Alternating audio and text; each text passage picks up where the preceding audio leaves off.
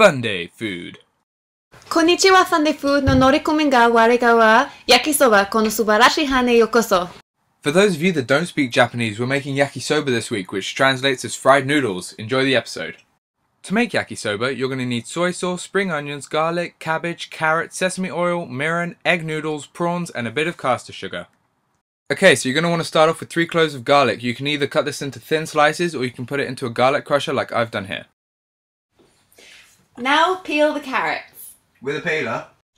Now cut the ends off. With a cutter. Once done, slice the carrots lengthways into thin sections. Don't forget to use a knife. If necessary, slice them again to make them even thinner. Here are the carrots once they're finished. Next, chop 5 spring onions.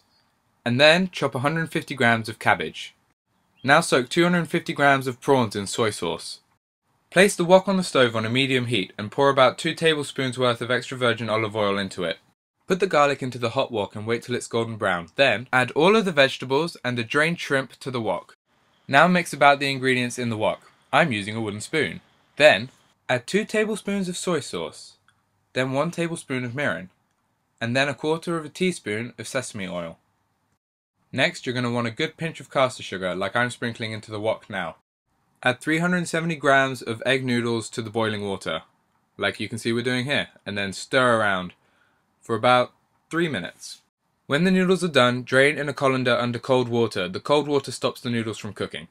Now add the noodles to your wok. Now you're going to want to mix the noodles, the prawns and the vegetables in the wok so that they're evenly dispersed. I found the easiest way to do this was with 2 spoons, using the method you can see on screen. When the ingredients is all evenly distributed within the wok, it's time to serve up. This should be your finished product. Tasty. Thanks for watching. Thank you to my Funday food helpers, Izzy, Jermud and Conrad, and please remember to comment, like and subscribe.